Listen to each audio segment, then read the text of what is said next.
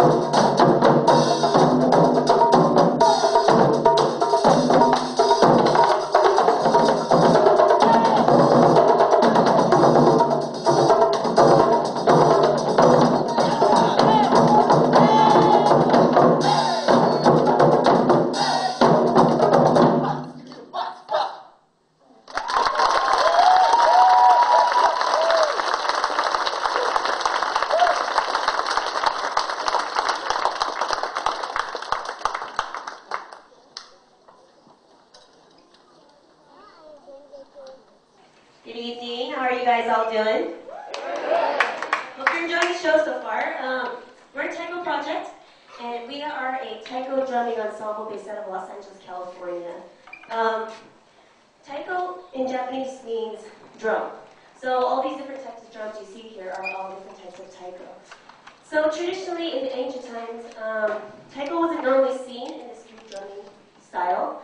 It was mainly used by farmers. They would use it in like rituals where they would play the drums because they believed that it sounded like thunder, and they were praying for a good harvest and lots of rain that season. As we go down the line of history, it started becoming incorporated more into traditional Japanese music and theater, such as kabuki. And then it wasn't until about the 50s when a man named Daihachi Oguchi, he was a jazz musician who decided to try to put taiko together and play it in a group ensemble kind of setting. And that's what you see here today, and it's called kumi daiko, which means group drumming. And so the next piece that we would like to share with you is a piece called Yodan Uchi. Yon in Japanese means four, so we're actually going to be playing on 4 different sides of the drum. And this is a piece that comes from a group in Japan called Skeroku Taiko. So this is Yodan Uchi.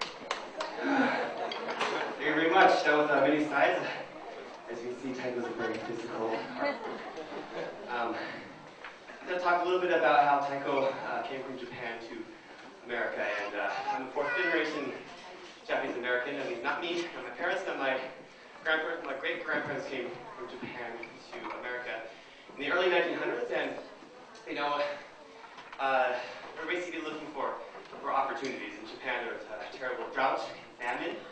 So they came here to look for new work, for new lives. And they brought with them all sorts of the culture and language and food. I'm sure there are even people here who eat sushi and that kind of thing nowadays. But they didn't bring with them the taiko. The taiko was a little bit too heavy to kind of take with them across the Pacific Ocean. So they brought mainly their belongings with them. However, they did set up temples, Buddhist temples, and shrines. And they would have festivals still here in the United States. And then when a man named Seiichi Tanaka came from Japan to America in the 1960s, he went to the San Francisco Cherry Blossom Festival and he saw that there were no taiko. He was like, oh man, how can we not have a Japanese festival without taiko? Yeah? So he took it upon himself to go back to Japan and study taiko and bring taiko here to America. And he formed the very first taiko group called the San Francisco Taiko Dojo. Around the same time in Los Angeles, another group was starting to form, and this group was called Kina Taiko. And their philosophy is more of a Buddhist side of things. Tanaka Sensei, his group, San Francisco Taiko Dojo, was more kind of like an energetic, kind of therapeutic thing. But for Kina, it was a little bit more laid back, a little bit more Los Angeles, a little bit more laid back, a little bit more West Side kind of thing. So we're going to play their piece. This is a piece called Shishimai, and this is the lion dance. So it's kind of like more of a theatrical thing, and we like to incorporate a lot of different kinds of stuff into our music nowadays. So this is Shishimai. 「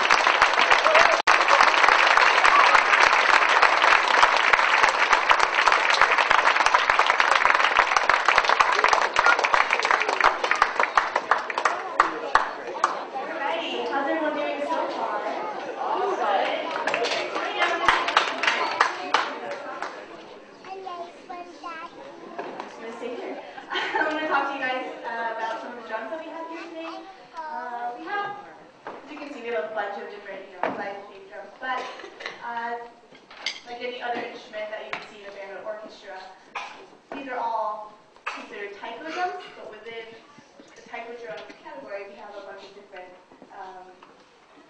drums. And so the first one right here, the small one, is called a shime daiko. And this one is one of the smallest drums that we have here. It's also one of the most highest pitched. The way we tune it is, for this, there's actually two different ways. One of them is the bolts, actually they're screwed on, screwed together with the nuts and bolts. And the other one is where we have rope, and the rope is actually weaved in and out of the heads of the drum. And so this is what the shime sounds like.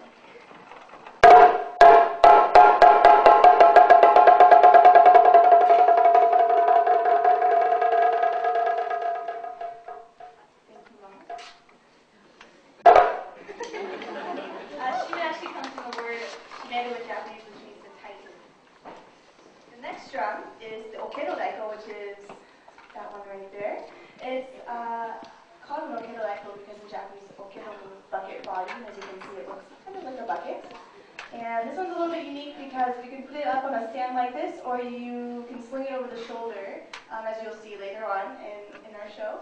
This one is a little bit lower pitch.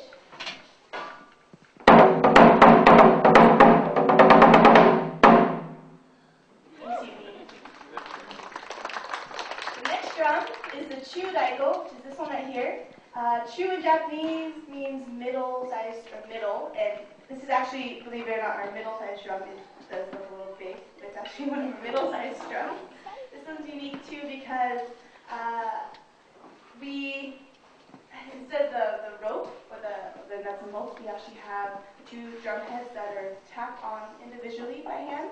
And this is made out of one solid piece of wood that's just hollowed out, and the cowhides are tacked on. And this one has a significantly lower pitch.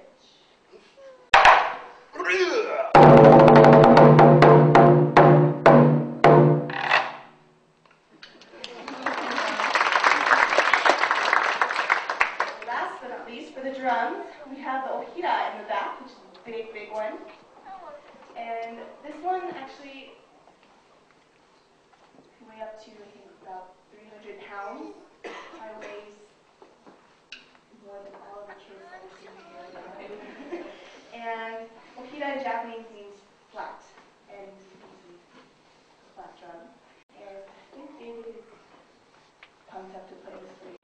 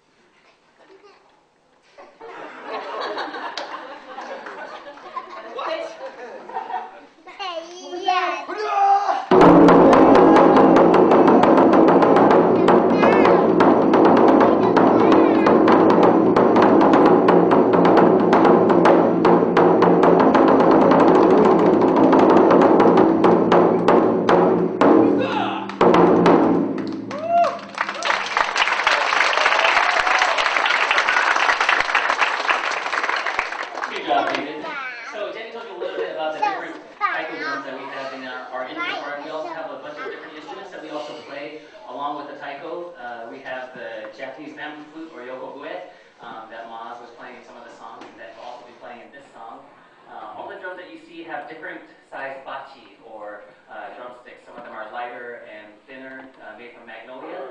Some of them are larger and are made out of either akashi, which is a Japanese white oak, or hinoki, a type of Japanese cedar. And sometimes they are made from a special premium brand of a Home Depot dowel.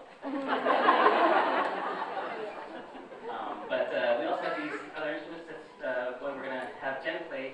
Featured in this next song is called koto, and this is kind of like the Japanese version of a harp or a zither, and it has a number of strings on it that are tuned to the Western scale.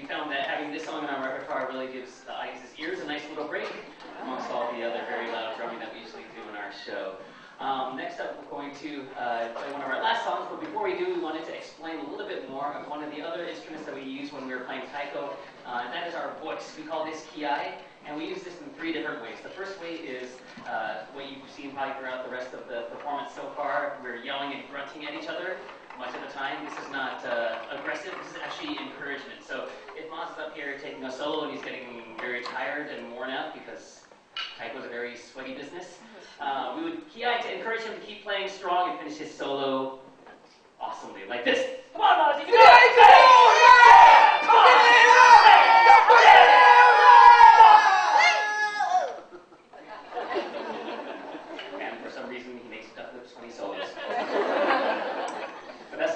we use our voice. The second way is to start playing a song all together. So rock stars have 1, 2, 1, 2, 3, 4.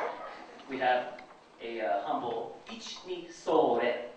And that tells us two things. One, to start playing a song, and also the tempo at which to play it at. So if we have a slow song, it would just go ich ni so re. And a faster song would be ich ni so re, ich ni so re, ich ni so re, ich ni so re, and so forth. And the third way that we use our voice is to learn all of the songs that we play. So most of us didn't have a lot of Western musical training. Some of us took band, and was in drumline, but most of us learned how to play taiko in all of our songs through a form of verbal notation where all the drum sounds that can be made have a sound that we can make with our voice too. And so we normally learn how to sing a song with our voice and then learn how to translate it onto the drum. So for example, if Maz were to hit once in the center, call that don. Don. Very nice. Now you're all taiko players. If you were to hit the drum twice, call that doko. Doko. Very good. And if you were to hit it twice quietly, call that tsuku. Very good. I like that. And if you were to hit the rib twice, we call that kara. Kara. Very nice. And then we take all these different sounds in just the same way you would take words and arrange them into a sentence. We take them and we arrange them into a song like so. Don doko doko don don doko don. Kara doko tsuku tsuku don. Don ka dono ka dono ka. Tsuku tsuku tsuku don don.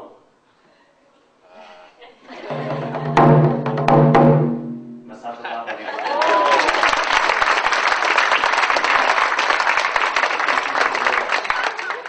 Alright, next up we're going to play our last song, and if we still have some time, we will try to bring some folks up that would like to try playing on the taiko ourselves. Normally we do this just for kids, so we're excited to try it out and have kids of all ages come on up and try it out. Before we do that, we're going to play our last song called Omiyage. We hope you enjoy it.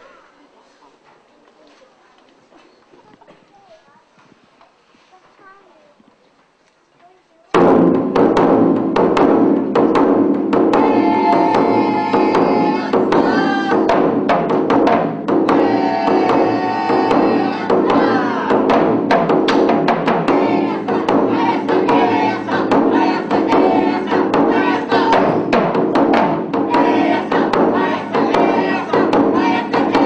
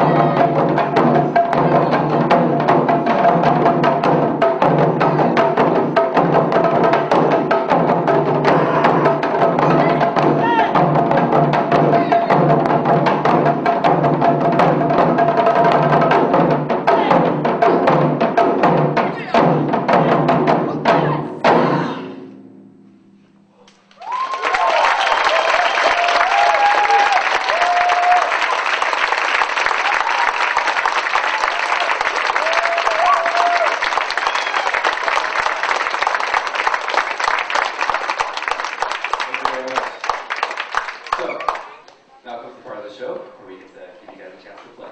So, we have to learn a few things first, and the good news is you've already started learning the most important thing, which is how do we start our songs? How do we start our songs? Aha! Let's review. So we start our songs by saying sore. Okay, the way it works is I'm going to say the numbers each ni in Japanese. You guys are going to respond with sore. So let's practice. Okay? Ich, ni, sore. Ich, ni, sore. Ich, ni, sore. Ich, ni, sore. Oh, very nice, very nice. Okay, so that's the most important part. The next thing we have to learn is what are we going to play together? Well, we have a piece, and this piece is called oroshi. Can everyone say oroshi? Oroshi. Anyone here ever had sushi? I think this question might have been addressed earlier. Very good. You know that little, that white stuff that comes is made of radish and it's diced up really finely? That's also an oroshi. Daikon is really big, and they chop it up into those tiny pieces. Right here, we're going to take a giant space between hits, and we're going to chop that up into smaller spaces. Oroshi. Okay, so Maz is going to demonstrate oroshi for us. So he's going to basically be speeding up until he can't play any faster, and then there'll be one loud don at the end, just like this. So, hey!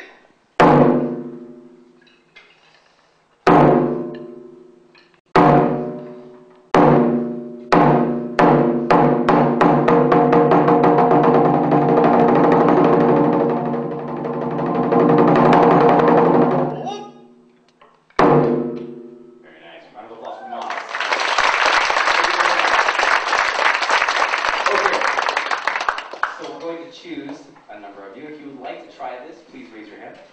We will have Jenny and Yumi go through and pick 10 people each.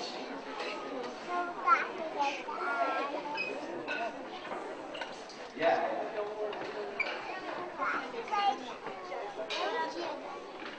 Step right up. Come on, try the tempo. It's not as good as a very small chorus, but it's close.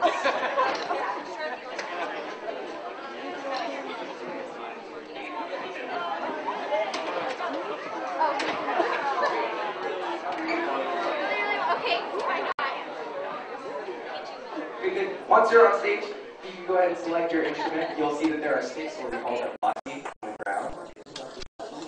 If there are no more spaces, go ahead and wait in the back or on the side, and you're going to watch, and you'll be in the next group. Okay? So we should have about 10 people in this first group. Looks like we're set. Okay. So once again, the piece we're playing is called oroshi. First thing we have to do is get into our stance. So everyone should put their left foot forward and right foot back. In Taiko, we have a nice strong stance because we want to hit the drum really hard. Okay. Here we go.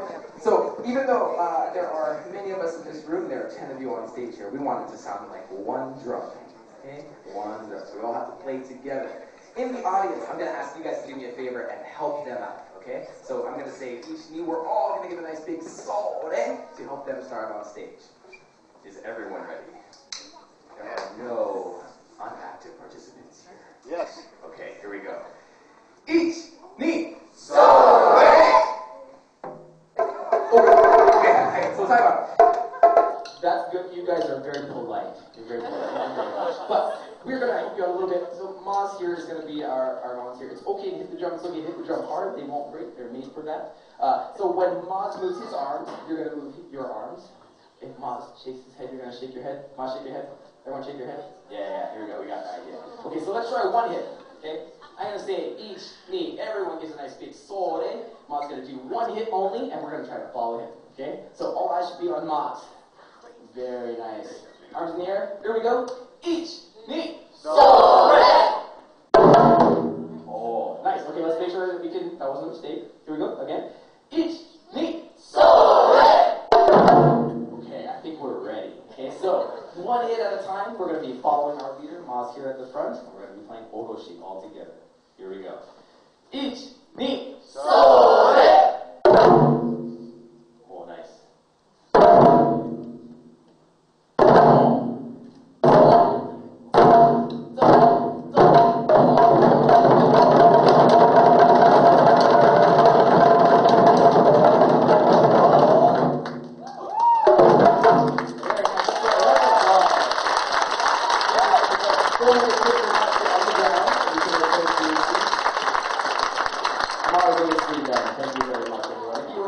next group, please come up and choose a instrument. We might have some spaces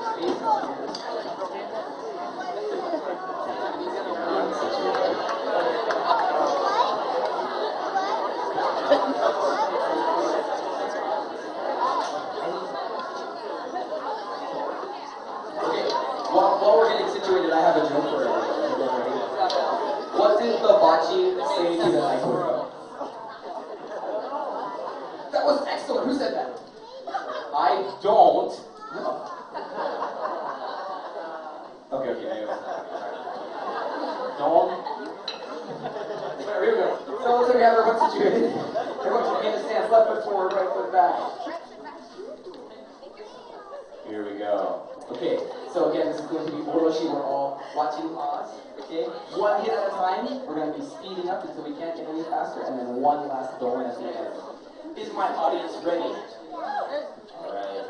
Are my stage volunteers ready?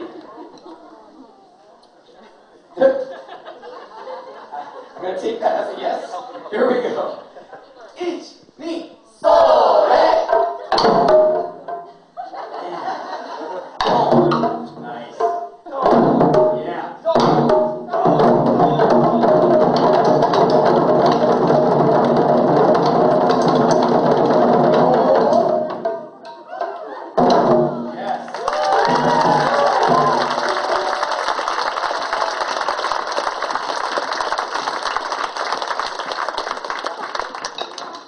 Very good. Okay, that's all for our demonstration session. A round of applause again for our wonderful audience members. We have time for just a few questions, so I'm going to turn it over to Brian here. And if you have a question, why don't you raise your hand? We'll do our best to answer it for you. Anything about what we did today, or anything about taiko in general in the orange? I'm sorry. Shoes. Why do you wear those questions about our shoes? These shoes are called tabi or chika tabi, and they're kind of your normal taiko footwear. They're used by, and I think still are used by a lot of Japanese, like fishermen or workers that work on roofs. They're kind of a cross between a shoe and a sock. They provide like lots of grip, but it's lightweight. So it's like the perfect blend of shoe and sock. And we can tell people we're ninjas. Another question? Yes. How long does it take to practice, or how many times? We practice twice a week for about 3 or 4 hours each time. We always talk about wanting to practice more, and we also teach about 4 different classes a week as well. We have kids as young as 7 years old that start playing with us, and we have students that have played with us till as old as 81. So age is never a factor to not play taiko or anything else like that. Great. Yes, in the back, in the blue. Are the drums actual skin, or are they fake? It is not fake, but there's a lot of spirituality that goes behind making a taiko because, well, for example, the taiko maker that made most of these drums has been making taiko for about 405 years. And they've talked about, generations of creating taiko, and it's kind of like the blend of earth through the tree that makes up the body of it, or no, like plants as the tree of the body, the earth through the metal of the tacks, and also the life of an animal, the cowhide that's usually the head of the taiko. So sometimes horse hides are also used to create a different sound, and sometimes pig skin are also used for taiko. Yeah, it's all the real thing, man.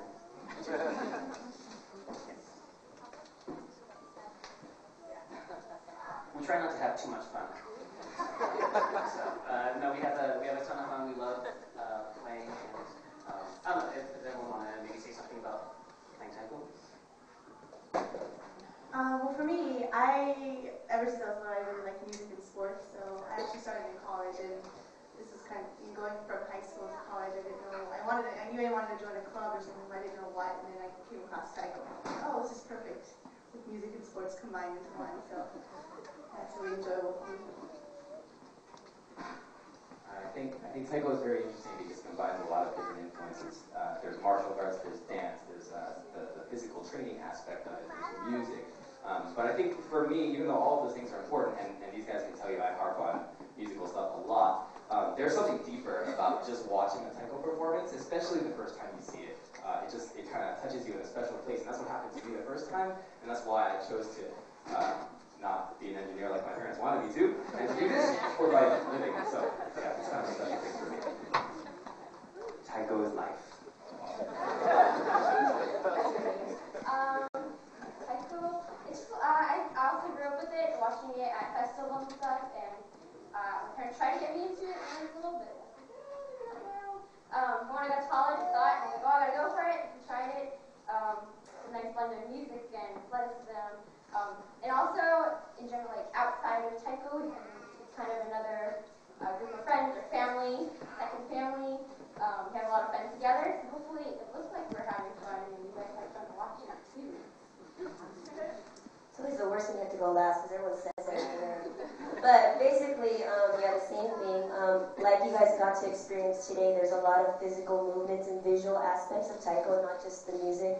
Like for us, we did incorporate a lot of the more things that we grew up listening to, but there's also those traditional elements in the music that we try to preserve and be respectful of.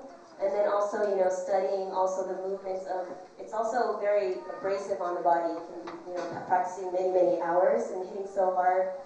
So, we are always studying the best way to, get the best sound without hurting our bodies and still being able to do this for a very, very long time. For example, Mars has been playing since he was 6, and so over 25, 30 years. It's kind of healthy, but, yes, so, yeah, that's good. Do you have something? We'll take one last question. Yes, in the red shirt. How do you tune the kind of harp thingy that you had up here?